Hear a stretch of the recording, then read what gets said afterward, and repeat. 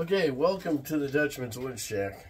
Here I want to show you this little device I got here. It's one of the many that I use to sand with. This one's really kind of cool because there's these little sanding discs that you can get. And what happens is, now I'm on 320, so I'm in here trying to polish this up a little bit. But what's really kind of cool with this is you can go like this. And doing that without burning your hand. So what I'm doing here is basically I'm polishing. I have 320 discs in here. And see that I can get the outside too, if I want. And I can get the reveal with this, like this, come up to here. So I can pretty much do anything I want with this. It's pretty cool. You can tell it spin around that way and this way. Or the other one would be these three. Now you can put this on a drill press, which I normally do. Here's a 320. Or I can put it on a drill and use it.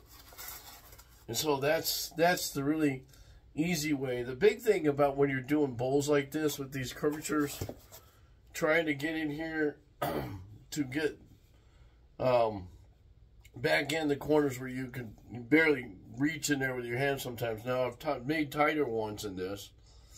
The way I fluted this out is a little bit easier to work with. So usually what I'll do is I'll come in here. See, I still have some rings in here I got to work on, and I'll use something like this, and I can get down in here like this. You see, the smaller one can do the same thing. Maneuverability is basically what I'm looking at. Sometimes you have to take and use hand sanding to get in here. You don't want to ding up too much. Now, what I've done here is polished it. So what I do is I go through after I polish it a couple of times and find my spots. Now right here is a little bit, right there. Basically, it's not too bad. This one came out better than I thought it would.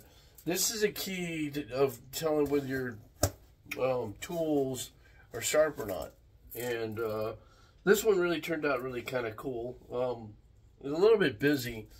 I planned it and doing it a certain way, and it didn't come out the way I wanted it to. So, I mean, I shouldn't say that. It came out as good as I expected.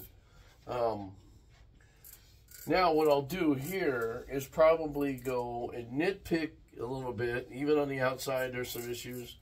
But the key, too, is once you polish this enough, you could do a couple of things with it. If you wanted to stain it, you could stain it. If you wanted to put sanding sealer on it, you could. What's kind of cool too is that you could fill up the voids a little bit thicker polyurethane on it. That would work. Right now, I'm just kind of trying to fine-tune this down, and I wanted to show you how I come about doing some of my sanding. There's another thing here too that I come across is this.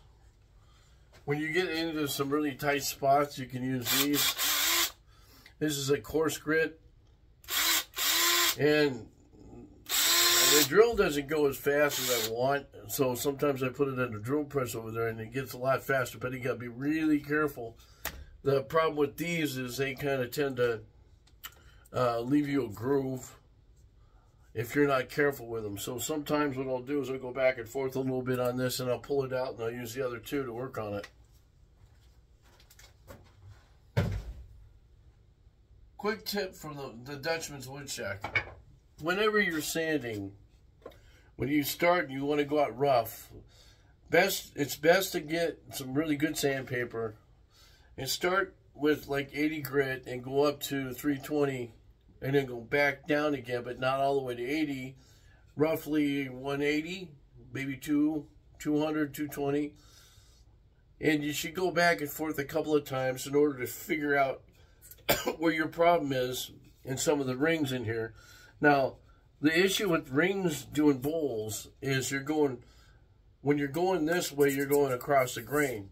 So a lot of times when I'm doing bowls, I have to go and go with the grain, which means palm sanding or hand sanding, because when you turn this on like this, it's going counterclockwise, and all you're doing is adding to the rings, and you can only do so much, and then what you do is you go against, or you go with the grain when you're working on it. But that's just, it comes with time and experience. It's like anything else. When you're doing a piece of furniture, you never want to go across the grain, because that's how you scratch it, okay? Anyway, thanks for watching a little tip from the Dutchman's Woodchuck, and thanks. If you're not making anything, if you're not creating sawdust, you're not being creative. So get with the program and create something.